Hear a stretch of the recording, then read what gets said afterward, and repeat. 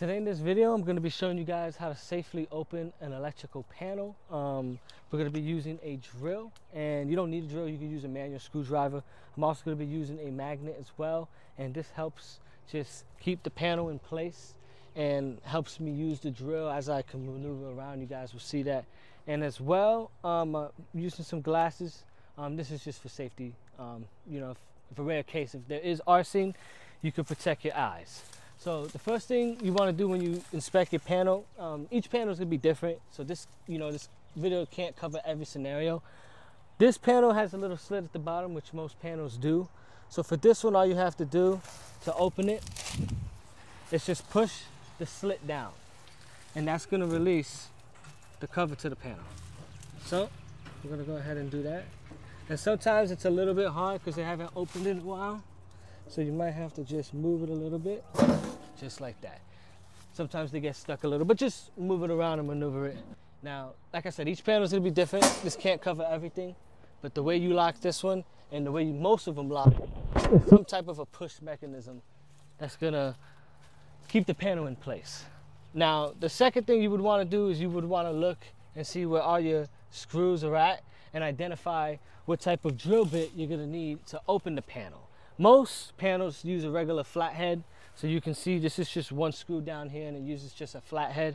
So I already have the proper drill bit as well. The next thing I would want to say is if the house is vacant and there's nobody inside the house, then always turn off the main power, because then there's no power running through the panel and you can safely not have to worry about shocks. I mean, you can still get shock in a rare case of a residual shock, but it's very unlikely if you turn off the power.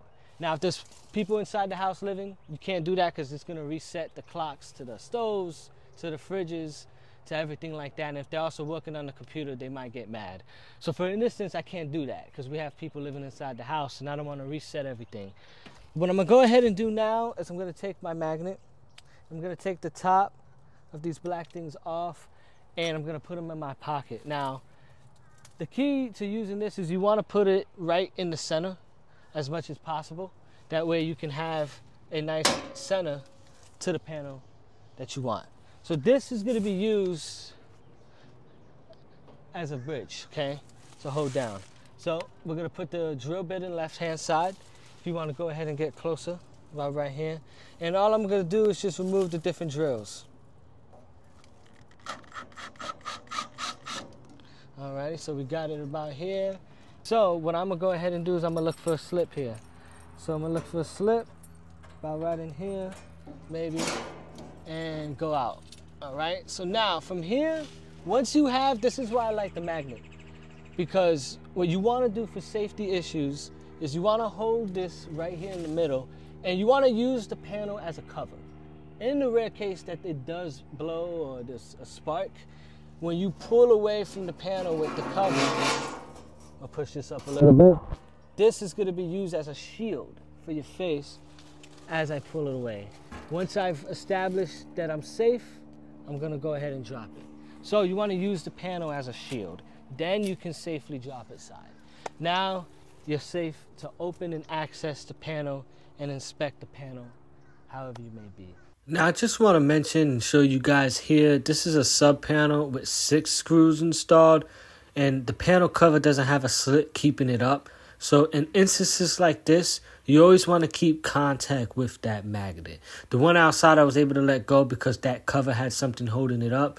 But you see here, as I go to switch to the other side, I'm going to hold the drill up between my legs as I keep contact with that metal magnet. Because if not, then this panel is going to fall as I unscrew these different screws. So just keep that. I just wanted to show you guys that just so you can keep that in perspective. So that is it for this video. I hope you guys enjoyed this quick tutorial on how to safely open an electric panel. I just want to mention a few things before I let you guys go. Always inspect the panel for prior damage. So if it looks unsafe, maybe you see wiring loose, maybe you see a circuit breaker that's missing, maybe you see signs of previous arcing that might have occurred, you always take the proper precautions, and it's always safe to not open the panel at that point.